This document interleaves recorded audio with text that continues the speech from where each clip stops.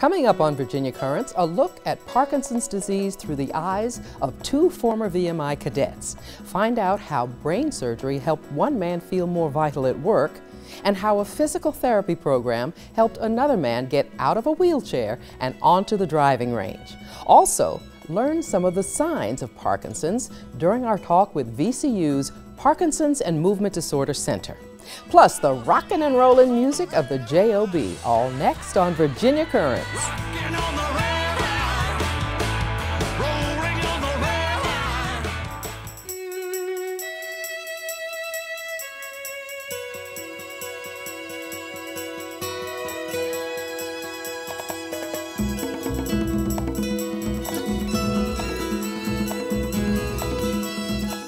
Welcome to Virginia Currents. I'm Daphne Maxwell Reed. Next to Alzheimer's disease, Parkinson's disease is the second most common age-related neurodegenerative disorder. Parkinson's causes the brain to produce less dopamine, and movements and emotions become hard to control. More men than women suffer. We feature two men who, when they graduated from VMI in the 1960s, had no idea that they would be facing the same enemy. We will visit Carl Rhodes, a standout athlete in high school and at VMI, then a coach at Churchland High School in Portsmouth. He later moved to Brandermill Woods in Chesterfield to be closer to his family. We also spend the day with Dr. Charles Bryan, an author, historian, and retired CEO of the Virginia Historical Society. Now he's a contributor to the Richmond Times-Dispatch and is a partner in a consulting firm. I was diagnosed in 2004. Morning, Jane. Morning, Charlie. Got happy feet this morning. It's not easy, but that's the cards I was dealt, and I try to fight it, try to win every hand that I can. Travel program that we did at the VHS, have I told you about that? Charlie is the person I've worked most closely with, and he's the person who's taught me the most. I tell people often it's like going to a master's program every day. A lot of work. He has so much to offer, and he's so interesting, and he is such a valuable resource. And so he gets calls for speaking engagements and to be a resource. Even during difficult times, we can never get him to relax a little bit. He has such a dedication and passion for not only his work, but for people. We're doing the search for the Director of Development. Charlie transformed the Historical Society. It was a really closed shop. It was a bunch of wonderful men who were basically intellectuals, and they had one of the greatest collections. But it was a closed society. And Charlie said, I would love to accept the job, but I'll only do it if you'll allow me to open this place up to the public. And that was, it was transformational, absolutely transformational in the history of the society. And I've always said the only reason I got the job, I was the only candidate who could pronounce his name correctly, Brokenbro. And that got my vote right away. I don't think most Parkinson's patients could keep up the pace that he kept up with the same degree of intellect and innovation, and it was extraordinary. With Parkinson's, you as a patient don't notice it, but other people notice it. When he would take a forkful of food, his motions were deliberate and unusual. I was dragging a leg and went to the doctor. He said, you've either had a brain tumor, you've had a stroke, or you have Parkinson's. So he gave me a series of tests and eliminated the other two, and it turned out to be Parkinson's. So how long has it been that you've been married? 48 years. She had a wonderful smile and a wonderful laugh, and we ended up getting married the month after I graduated from VMI. My father-in-law, her dad, was the professor's class that I flunked in math. I lost my father at a young age, and he was in some ways a father that I never had. What makes a marriage work? A lot of love. Yep. A lot of talk. We've been very fortunate, and both of our children have turned out to be very special. And these little grandchildren, the oldest one will soon be 11 and the youngest one will be 3. You remain faithful to each other no matter what, and you're there in sickness and health, and we've had certainly both of those. some measure of fate 2 years ago, and she was diagnosed with ovarian cancer. And that was tough.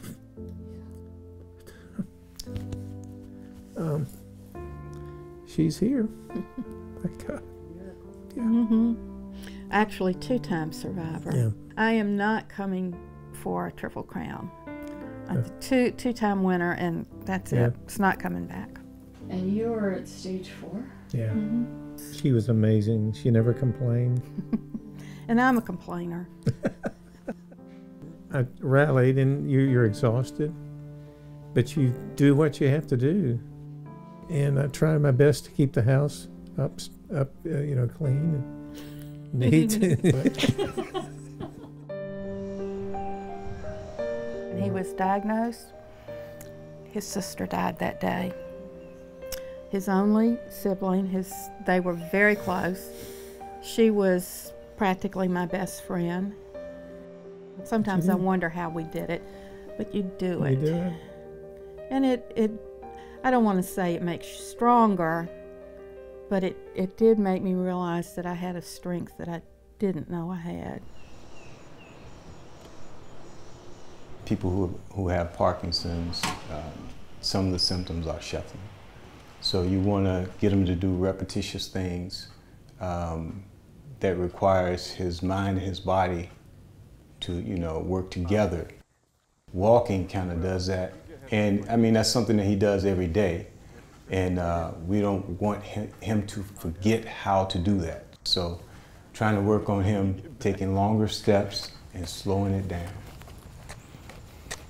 What is it like at your worst during an off period? It's hard to describe. It's no pain, and I tell people it's like driving a car with your parking brake on. It's just you can't move, and there's just a general slowness about everything, speech, slurs. You'd go 2 hours and you felt fine, then all of a sudden, you just like somebody pulling the parking brake up and then holding it up, and then you could take some medication, parking brake would go down, and you'd be fine. Just these peaks and valleys. And I was taking, for just Parkinson's alone, 20-something pills a day. Take off. You all right? Yep. What Okay. happened? I just felt like I was still walking. I read a lot about deep brain stimulation and decided I'd go ahead and do it. And now I'm down to 8 Parkinson's pills a day. The ons and offs are much less pronounced. It's more of a steady, mediocre feeling in a way, rather than like that. This measures the amount of units, the amount of impulses that go into the device, that go into my brain, and that stimulates the brain. My stimulator's right here. They run the wires up through my neck, and they put the 2 wires in the brain on each side, and they found the sweet spot. So a device like this, there are possibilities for Alzheimer's and fighting depression, in addition to Parkinson's. To impart a message that reinforces the Scout Oath, to do my best. A little bit of slurring. I know. Is it because you're tired? Yeah, probably.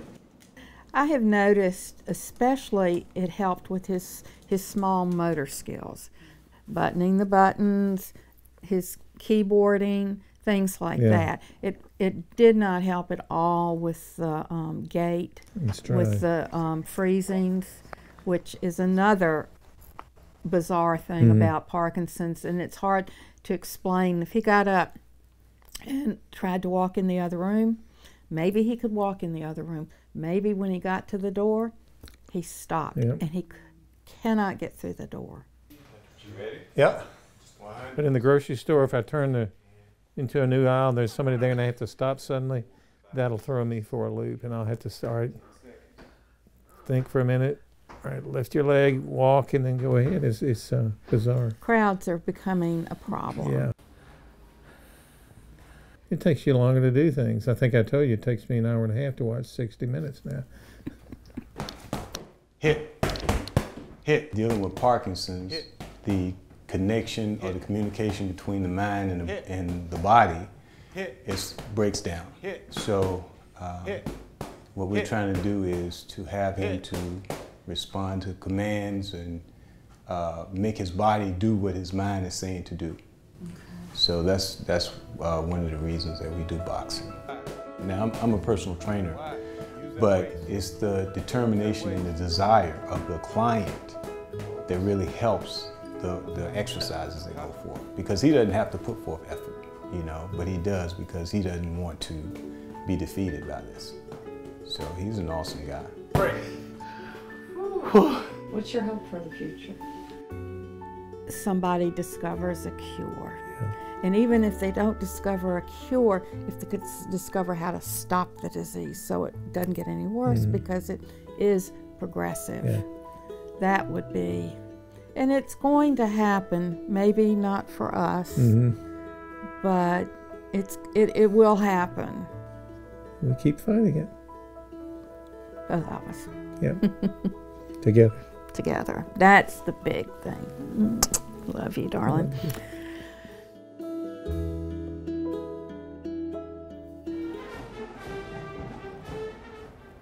I coached football for 19, baseball for 24. I coached some JV basketball when they needed somebody to help. During high school and college, I liked them all. I love basketball. In football, I played in and I caught some passes that were thrown by a great quarterback, and they were easy to catch. I was lucky to be there to catch the ball. And being my brother Scott knew Charlie, and it introduced us at the first 5K we did, that I did. And my brothers and my sons and all their families came down and participated in the 5K. I didn't know Charlie, I mean, as far as at the Institute at all, because I had my own rats to look after me. Academy as a freshman.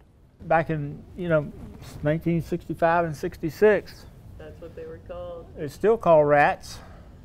I don't know if they call the young ladies ratesses. The last time I fell, I don't know where I might have been, had Ronnie, my friend RD, my brother Rat, hadn't come. He was on his way to Nag's Head. If he hadn't come to the door, I might still be on the floor. But he came to the door, called my son. My son makes arrangements to come to Richmond, at a place where I meet the best OT in the world and do LSVT. When he first got here, he needed physical assistance to get in and out of the bed and on off the toilet and basically to move about. He wasn't able to walk by himself. Big out, big down. With LSVT, it's retraining the brain and the movement such that the neurochemistry of the brain is working better with exercise, and you're actually making them better rather than compensating. Hey. With LSVT, you push hard. They have to work very hard. They should have a perceived exertion of 7 to 8 out of a 10-point scale. They have to work hard to get their body to respond and to realize what it's supposed to do. And when Carl started at Bethlehem, his balance was pretty poor.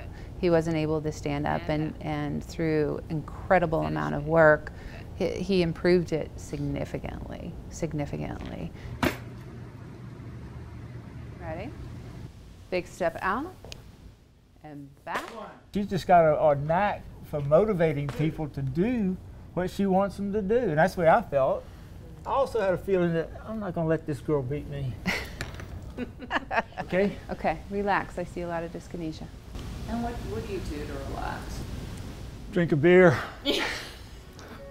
LSVT, the program, is 4 times a week, times 4 weeks, an hour each session. And then there's also homework that they have to do, working on things that are difficult. Maybe it's putting on a jacket. Maybe it's getting into a table with an armchair. It's having the ability to actually have power over Parkinson's. It has worked wonders. We've gone out riding bikes, something he hadn't done in, what, a decade or more. It's a long time. He's been out in a kayak. You've done lots of things that... Golf. Golf, yeah. There's a tremendous amount of muscle motion and great balance for.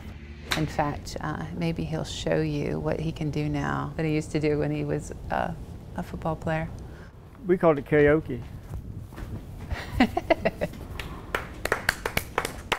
Some people want milk, I want dopamine. I wish you could just drink some of it every morning. That's what's missing, right? That's what's missing. For people with Parkinson's. Yeah. Patika. Patika, patika, patika, patika. With LSVT, by teaching a patient to use one command, speak out, speak loud, that they can take a deep breath support, they imitate what the therapist is doing, they slow their rate of production, and their articulation improves when you increase your vocal intensity. Try to get 2 swallows out of 1 sip. Parkinson's disease, there is a normal, unfortunate change in chewing and swallowing function called dysphagia. And the motor function, the muscular function gets weak. And unfortunately, it causes the risk of obstructive choking, which was what Carl experienced. Also aspiration, meaning food or liquid goes into the airway. Part of our plan of care was to develop strengthening exercises. We also use neuromuscular e-stimulation, respiratory support exercises, neck exercises. Carl's been a model patient. Hopefully, I don't become like my brother Rat down in Alabama and some other people that are a lot more disabled than I am with Parkinson's. They still use a rollator or maybe a wheelchair. I know what it means to use both of them, and I don't want to ever do it again if I can help it. I like being able to walk out my front door. Sometimes I run over to the clubhouse just for the heck of it. That's my dad, and that's my mom. My father was the best coach I ever had. He had Parkinson's, and I don't know that Parkinson's killed him, but he fell and couldn't recover from it. Broke his hip, and just small pictures of Honey Bunny. We started dating in juniors in high school. That's my youngest, and that's my oldest. This must be grandchildren. They used to like to wrestle with me when they were smaller. They call your wife Uma? Yeah, somewhere or another. I think it's German for grandma. How did she die? Her 3rd bout of cancer was in the brain. I'm sorry. Don't apologize. I'm sorry. I shouldn't have brought it up. No, I should be able to talk about it.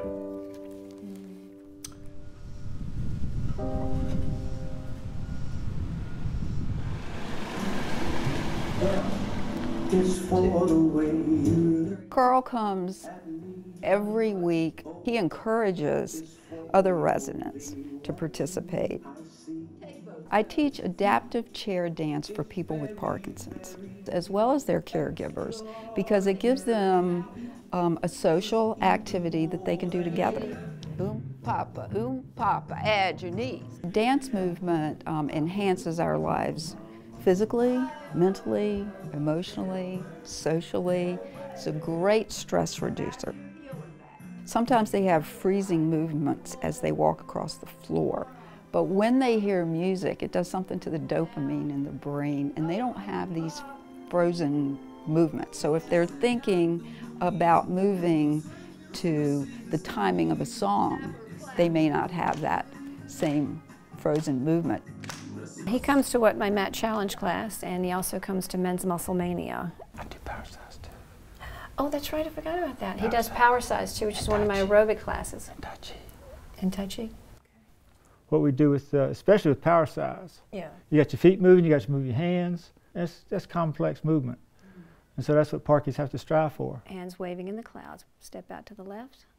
In Tai Chi, there's a lot of balance in it because you have, the moves are very slow and you have to pick your feet up, and so you're balanced on one foot even if it's a quick pick up and down, you're still balanced on the one foot. It's serene and de-stressing as well. Press the energy back into the earth. Can we have a copy of that, because that's my best? I think about where he came from and where he is now and how much better he is than when I first met him. I think it's amazing, and that's what I love to see. I like to see it work. Without continued exercise, his symptoms are significantly worse. Exercise is medicine. Bye! You essentially got your life back. Yes, I did. Enjoyed it. Life is good. For more details on the free Parkinson's dance class that is offered at many locations, visit richmondparkinsonsdanceproject.com. And for more information on LSVT, go to lsvtglobal.com. Dr. Charles Bryan was instrumental in helping raise funds for the VCU Parkinson's and Movement Disorders Center in Short Pump. The center strives to improve the lives of people with movement disorders through comprehensive care, research, education, and outreach. With us now is Dr. Jonathan Snyder, a neurologist with a specialty in movement disorders at the center and an assistant professor in the Department of Neurology at VCU. Welcome. Thank you. Welcome. Would you start by telling us the possible early signs of Parkinson's? Sure. So Parkinson's disease is a condition where people don't have enough of the movement chemical dopamine in their brain. So if they don't have enough movement chemical, they get less movement. So for one, they may notice some slowness or smallness of movement, and that may manifest with decreased facial expression or softer voice or smaller handwriting. Perhaps they don't swing their arms as much when they walk, or their steps get small and shuffling and kind of stooped. They may notice stiffness and rigidity. That may manifest with people having trouble getting up from low car seats, soft chairs, or trouble turning over in bed. Patients with Parkinson's may get a little bit of a tremor at rest, and that's a tremor in your hand that you may notice when you're sitting there watching TV, relaxed, distracted, and you start to have your hand tremor. Or maybe when you're walking and your hand is hanging at rest at your side and you start to see it shake. People may also get a little unstable or imbalanced on their feet as well, or some combination of those symptoms. And do you generally notice them yourself, or is it a loved one who brings it to your attention? It may be either way. I've had some patients that notice it first. I've had some patients who don't notice it at all, and it's the loved one or the family member or the coworker who mentions it to them, and then they come to me or come to another doctor to then have it evaluated. What kind of doctor would you seek to diagnose this? So it's good to see a specialist, certainly a neurologist, which is a doctor who specializes in Parkinson's and other brain or nerve problems, and ideally a neurologist who's a movement disorder specialist, who super specializes in Parkinson's and other conditions that can look like Parkinson's or mimic Parkinson's. They can then evaluate you to diagnose it and then to give you treatment options as well. What are some of the first things that you should do to slow it down? Yeah. So unfortunately, we don't have any definite ways to slow down, reverse, stop the course of the disease, but some of the most important things people can do, the closest thing we have to that is exercise. Exercise is so important in life in general, even more so in patients who have Parkinson's disease. Patients who exercise do so much better than those who don't. And you don't have to run a marathon, you don't have to bench press 500 pounds. I mean, you can if you want to, but as long as you're exercising on a regular basis with whatever type of exercise you enjoy doing, that can make all the difference in the world. Now, tell me some of the research that's been going on to help in the diagnosis of Parkinson's. So there's a very robust research community through a number of organizations, and we're looking at a lot of different things, looking at ways to help the symptoms of Parkinson's disease, and especially to try to find some way to slow down, reverse, stop, cure the disease. They can check out our website where we talk about some of the research we're doing. Also, the Michael J. Fox Foundation has some great information about research projects, as does clinicaltrials.gov. Just great resources where patients with Parkinson's can learn more about what's out there and what we're actively up to. And living with Parkinson's is not a death sentence. You can live an active life with Parkinson's. I have many patients who have it for years or decades, and they're going about their business, living their life. Wonderful. Sometimes the symptoms get in the way, but that's where your doctors are here for, to help you out, to help you live your life and do your thing. Well, thank you so much for joining us, Dr. Snyder. And for more information on Parkinson's, visit parkinsons.vcu.edu. In the pocket is a one-way ticket. take it to a better life. This week's Spotlight on Virginia Music shines on the J.O.B., a Richmond band formed in 2008 by musicians Jim O'Farrell and Jason Crawford. J.O.B. was intended to be a vehicle for the powerful songs Jim wrote while serving in Iraq. Their music evolved into hard-hitting alternative rock with a blues pulse and Americana roots. J.O.B. has had 3 songs make national top 40 charts, including Red Eye, which we leave you with now. Thanks for watching Virginia Currents, and join us next time for more inspiring stories. I'm Daphne Maxwell Reid. Motor is a rattling beneath our feet. Miles away along the interstate. Day and tonight.